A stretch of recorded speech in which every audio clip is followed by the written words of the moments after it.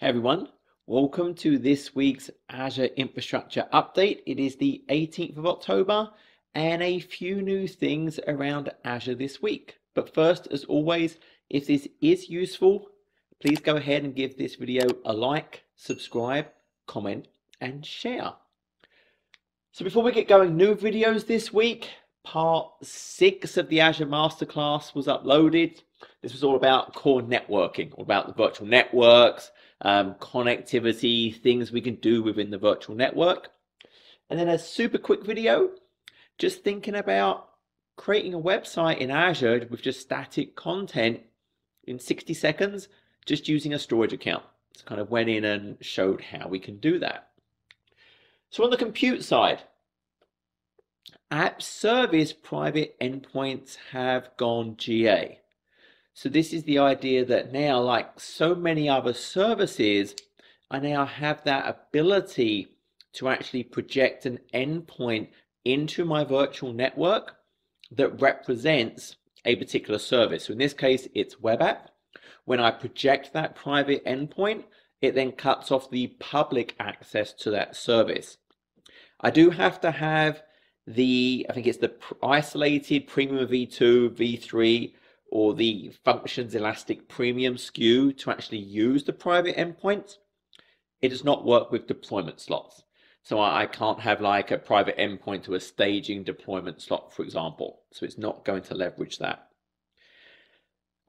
Remember, private endpoints are about, in this case, this is letting me from my VNet talk to my web app or my function. And it works with Windows, Linux, containerized or not. If I want the app service to talk to things in my virtual network, well, that's why I have to use the VNet integration. Most commonly, that's kind of that delegated subnet. So the private endpoint is only about me being in my VNet talking to my web app. But that is now GA. Also, app service plans now have in preview JBoss support. So this is all about, I have kind of my Java enterprise applications, and JBoss provides that enterprise application platform. Previously in app service plans, we had Wildfly, which is more of a kind of dev test solution. That's gone away. This is kind of that production in partnership with Red Hat solution. So this is what I was actually used to host Java kind of applications now, if I want to use that JBoss platform. So that's in preview for app service plans. On storage, now we have blob point in time restore. So this is now GA. So this gives me that ability to essentially go back to a specific point in time for whatever I select, for whatever blobs I want to select. So we can see this. So if I quickly jump over, so here if we're looking at our storage account, the first thing you're going to actually do is within data protection. So here I'm in my data protection.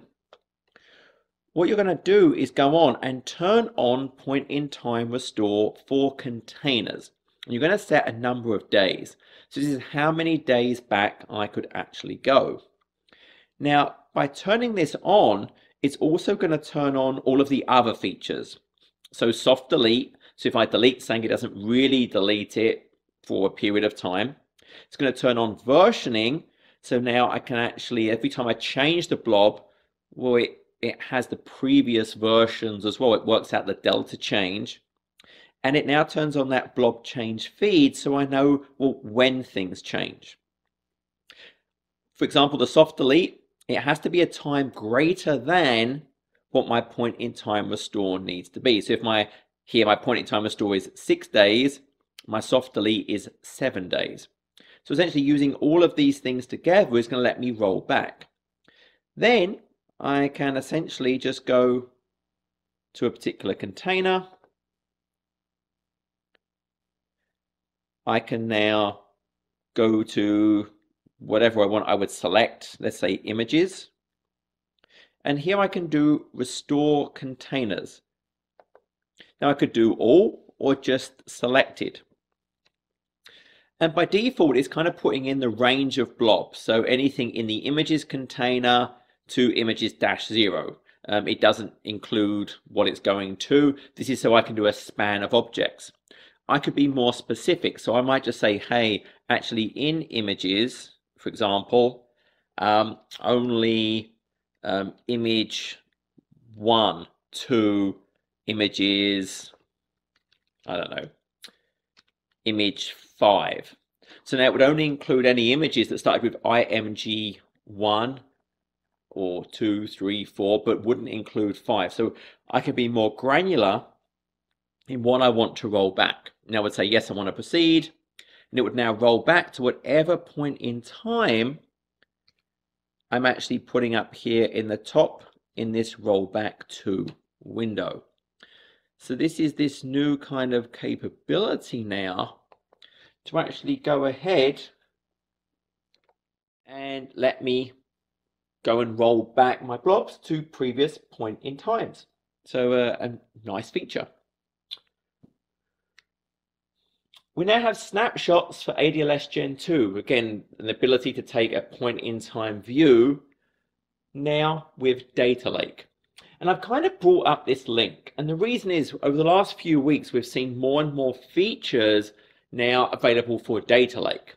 Because obviously Data Lake Gen 2 sits on top of blob. So it makes sense, things that blob can do, well, it will start being available to Data Lake Gen 2 as well. So if we actually select this link, it's going to open up this page. And if we go ahead and look at this page in a bit more detail, it's going through and actually showing us, well, here are the features and if it's supported or not. So these are all of the features that I have in blob storage and show me, is it in Data Lake Storage Gen 2 or not?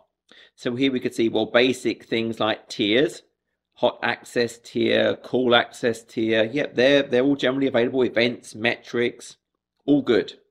Then it tells you if it's in blob storage, i.e. premium performance tier. As you scroll down, then you can start to see other features. So here we see snapshots, static websites, immutable, write once, read many, container soft delete. And then it goes into things that are not yet supported.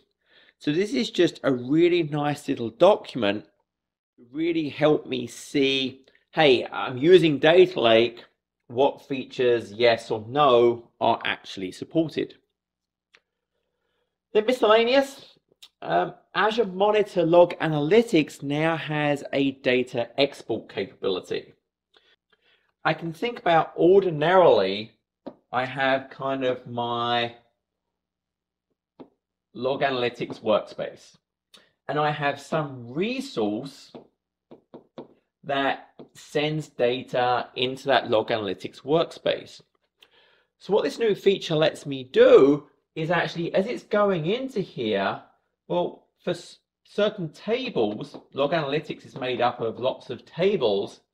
I can take a feed, and that feed can go to blob, actually append blobs, and it can go to Event Hub. Remember, Event Hub is all around that publish, subscribe. So the blob, these append blobs would be great for just kind of long-term storage of the data. Hey, I want to keep it for a really long time as cheaply as possible. Event Hub would be great for maybe there's another SIM system, there's something else that I want to get and send into this other system. With blob, this fires off kind of once an hour. It's going to go and populate. This is basically real time for that Event Hub. Now you may kind of wonder, okay, so from Log Analytics, I can now at a table level, so everything in that table, I can't filter it. If I want to filter, I'd use a different solution. Maybe I'd write some kind of function, a logic app that runs a query and does the export for me. This will take everything in the table I specify and send it to whatever combination I want. Now you might say, why am I bothering with that?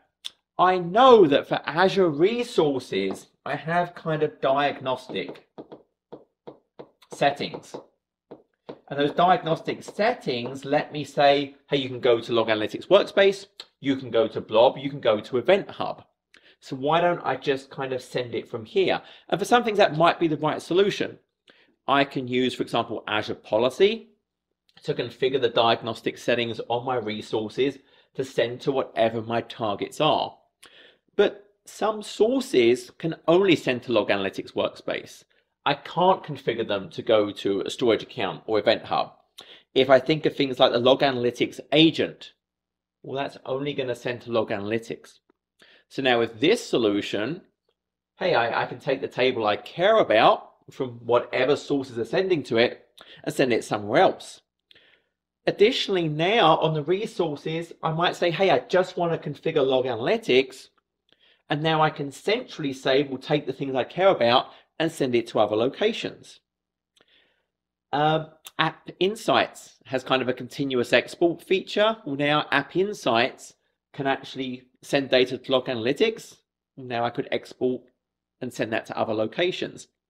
And also Log Analytics has a 2-year maximum retention. If I want to keep it for longer than that, well, maybe I'll go and send it to Blob and keep it for maybe some 5 years, maybe I have some regulatory requirement. So this is the kind of a nice solution to really let me go ahead and do all of those different things. So it's there, it doesn't cost any extra money. It's only for the supported tables, so it's not every single table supports that. However, if you actually look at the tables it does support, so it actually opens, let's try that again. There we go. If we actually go and look at this in detail, this is kind of listing all the supported tables that I can actually use for this continuous, these kind of data export. And it really is pretty much every table that we would generally care about. I now have the ability to use this Azure Monitor export capability to go and actually get the data I want to Event Hub, to storage account.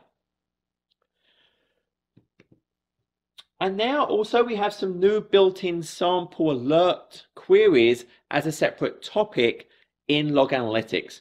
So I want to create my own queries off of some Log Analytics data. Now when I'm doing that, I can actually select this new alert topic to actually make it easier for me to see, well, what could I actually use as part of that? So if we jump over to, and let's look at a VM. So over here in this subscription, if I just go and pick one of my virtual machines, I can say, let's look at my logs.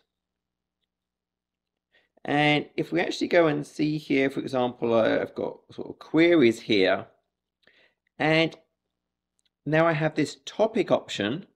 When I go to my topics, now we have alerts. So this will actually show me some nice alert-based queries that I could use. For example, track VM availability.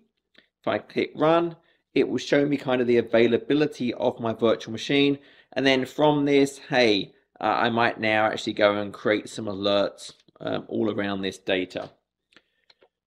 So it's basically just kind of a nice way for us to go and find those various things in our Log Analytics workspace, Azure Monitor Logs. And that's it. So I hope this was useful. As always, if there's questions, please kind of drop it below and I'll do my best to answer them. But until next week, take care.